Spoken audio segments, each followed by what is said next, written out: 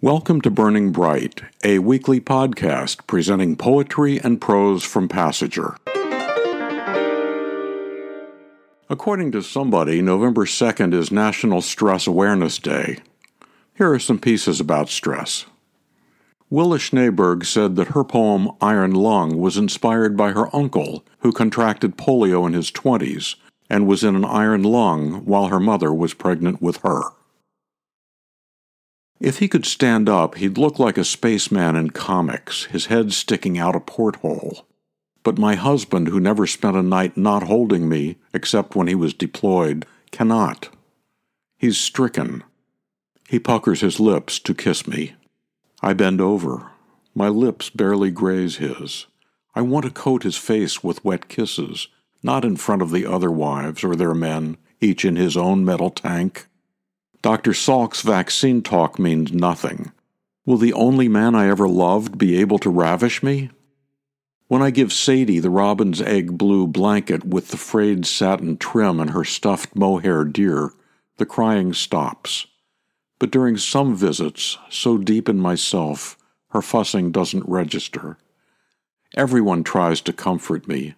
He will breathe on his own, but not, he'll walk again. I won't leave his side. Attendants pull me and the other bereft brides off our broken men. Nurses force us to walk back to apartments with shiny appliances that give no comfort. I'm expecting. Sadie rubs my tummy and pleads, "No baby, puppy."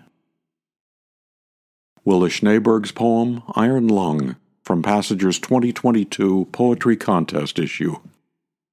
In his memoir Showing Up, Michael Milburn talks about being a divorced father trying to have a relationship with his son. Here are a couple excerpts. A year ago, when my son Dev was 23, he took me aside to apologize for his role in a painful incident we had shared the night before his high school graduation. I had driven from my home in Connecticut to Syracuse, New York, where Dev lived with his mother. Shortly after my arrival, he headed off to a series of graduation parties. At midnight, annoyed by his absence when I had traveled so far to see him, I called and angrily ordered him home, hanging up before he could respond. The blow-up tainted the following day's ceremony, and both our memories of it. And while I appreciated his apology, I knew I was wrong to have begrudged him a last night with his friends before they dispersed for the summer. What made the fight even more regrettable was that Dev's graduation marked the end of the bi-weekly visits to Syracuse I had begun over a decade before. 24 now, with a full-time job and girlfriend, Dev lives an hour and a half away from me in New York City. We talk on the phone every other week, and I invariably say goodbye regretting that our conversation didn't probe deeper. That's why his apology for the graduation incident was so surprising to me, and, I suspect, necessary to him. We had never spoken about that night. Of course, given our reserved natures, our communication might have been the same if we had seen each other daily throughout his childhood. I'm trying to stop seeing everything as a casualty of our separation. When we visit now, it's not just what we say that satisfies us, but the chance to replenish ourselves with each other's personality. I repeat a familiar joke, he rolls his eyes at a movie I have praised, and we look at each other as if to say, "It's you. I've missed you." From Passenger, Issue 52, excerpts from Michael Milburn's memoir, Showing Up. Jane Goldsmith said she wrote her essay Ferrying after her husband was killed in a car accident. The man I am meeting for the first time is Bernard, my late husband's half-brother. He is the eldest unacknowledged son in a big family he never knew. He was born in New Caledonia, as were my husband and his family. That's all I know. I don't know why he is now here in Sydney, whether he ever wanted to be. I don't really know why he was never mentioned, only that there are some things that are never mentioned in families. I tell him about my family, my toddler and my baby, how it is to be back home in Adelaide.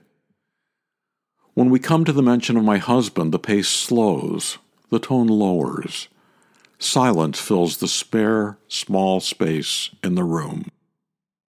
Home from school, the twins, a boy and a girl, burst in, keen to meet the visitor, the stranger, the half-aunt-in-law, and show off the day's creations. Shyly, the girl proffers her drawing.